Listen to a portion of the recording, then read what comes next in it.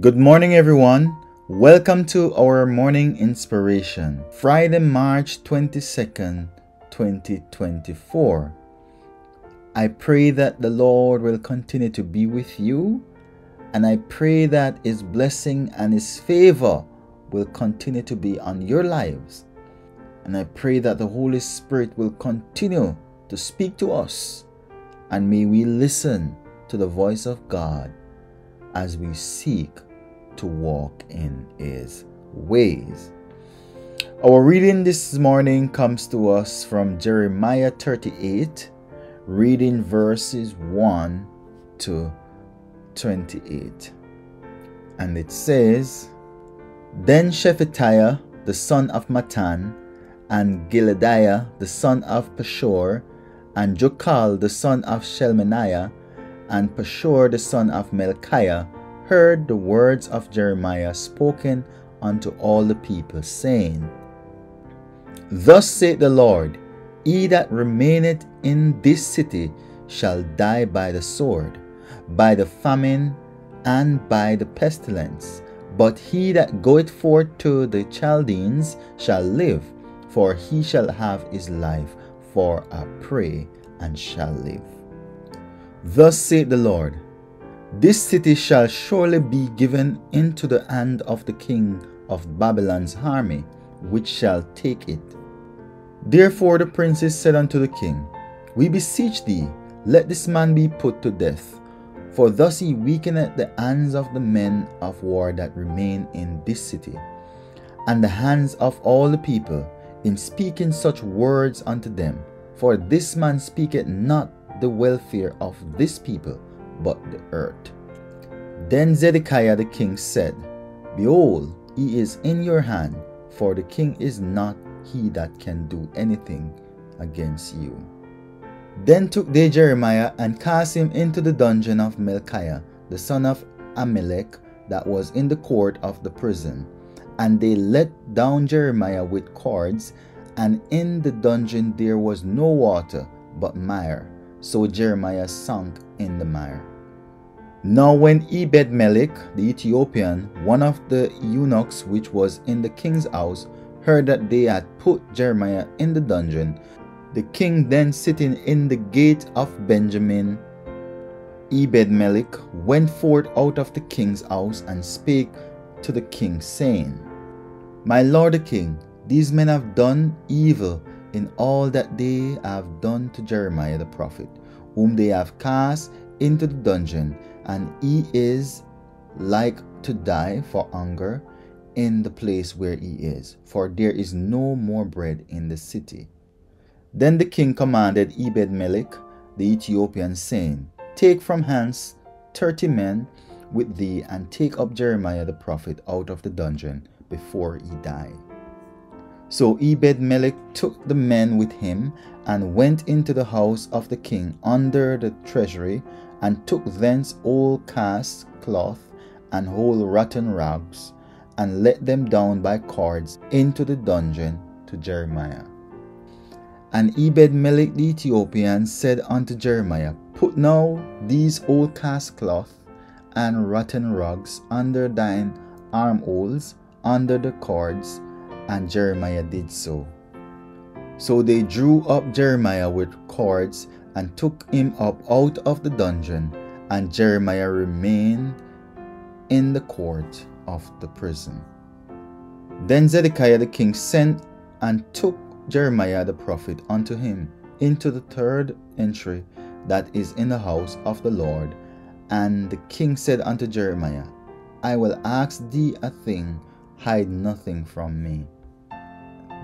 Then Jeremiah said unto Zedekiah, If I declare it unto thee, wilt thou not surely put me to death?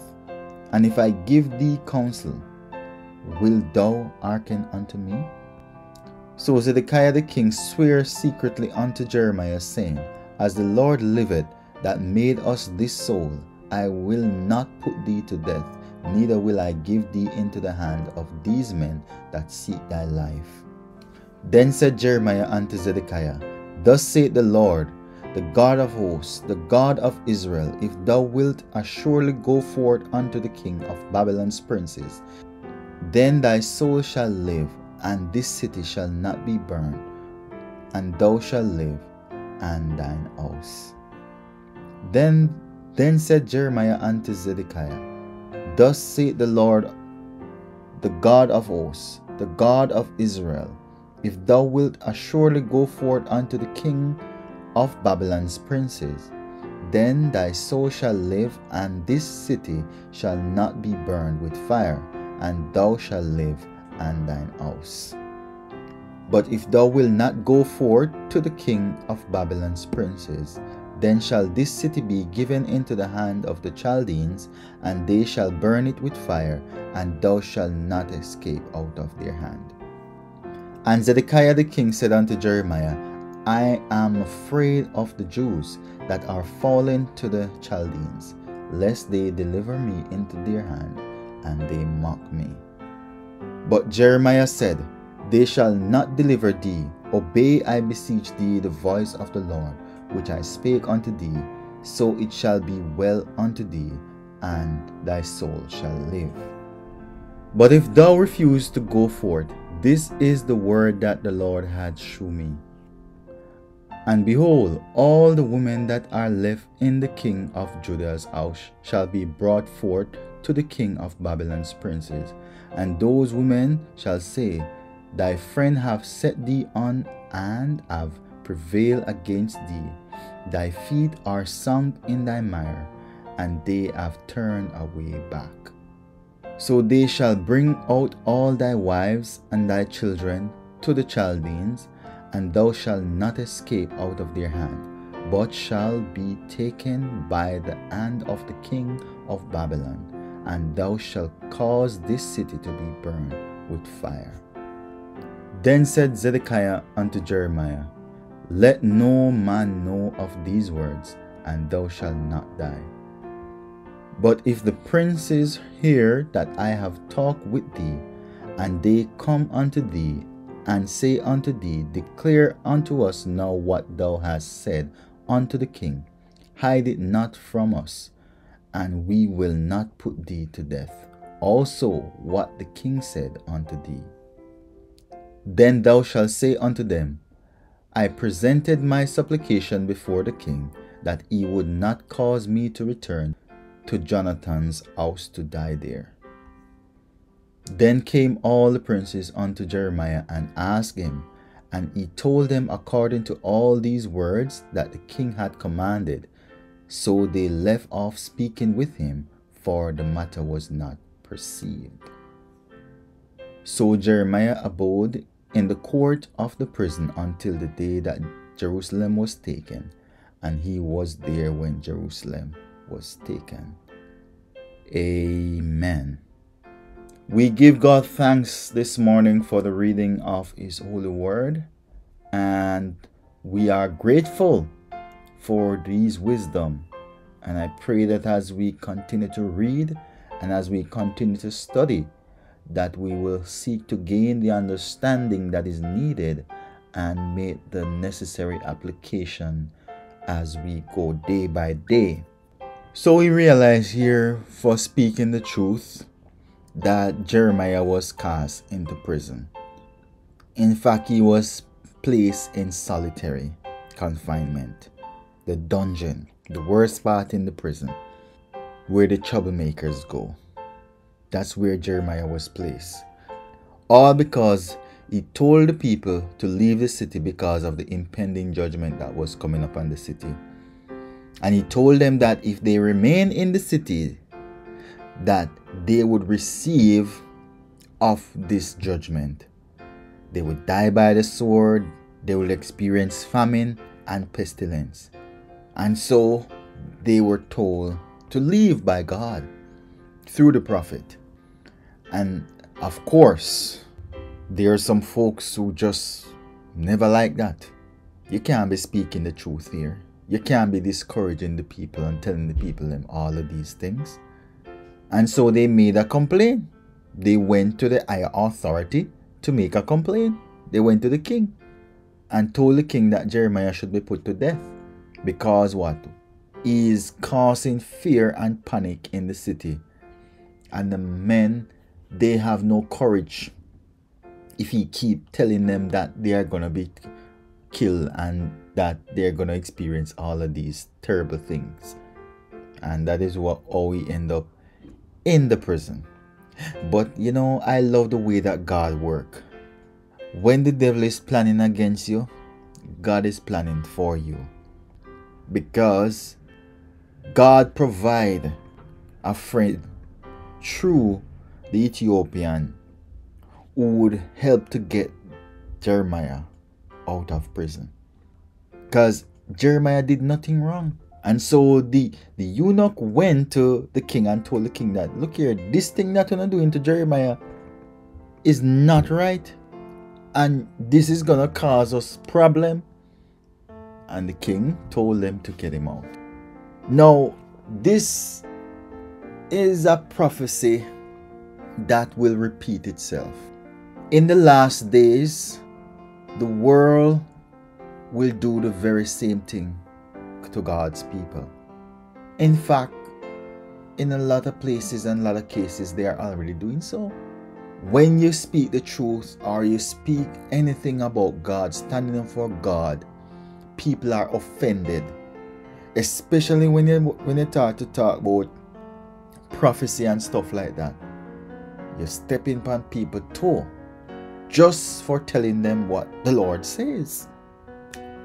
But when the Lord gives you a message to tell, you can't keep silent. And so the people need to know the truth. So if destruction is coming and you need to escape for your life, then you need to escape for your life. You can't remain as if nothing is happening or nothing will happen. Do you understand?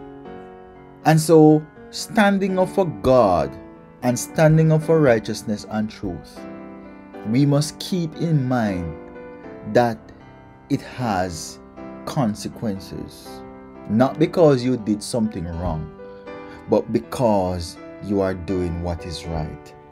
So when you tell a person that they should not steal, and they make trouble for you because you tell them that they shouldn't steal. When you tell a person that they shouldn't kill and they make trouble for you, or they should stop corruption and they make trouble for you because what? You tell them that corruption is wrong and they should stop.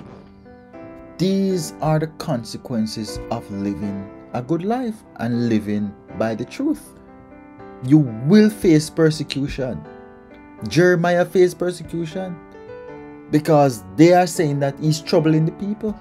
How is it that you telling somebody the truth, troubling them? Shouldn't you want to know the truth?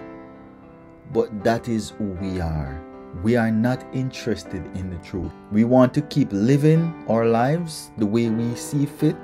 And so when somebody come to us and say anything that interrupts that, we have a problem. And that is why you realize that a lot of people these days, even Christian, they don't want to say anything to anybody.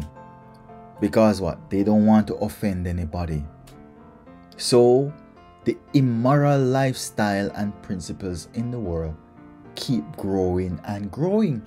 I am free to do what I want to do. So who is you coming to tell me that this is wrong? This is not wrong. I was made this way. Were you? Okay. So friends, what am I saying this morning? My message to you this morning is that we must stand up for God no matter the consequences. Jeremiah did not fear for his life. He stood up and he spoke the truth. Even though he was cast into prison, he did not recant his truth. So we need to do the same. Stand up for the truth as it is in the Word of God. So it's not just about what you believe in, because what you believe in probably is not the right thing.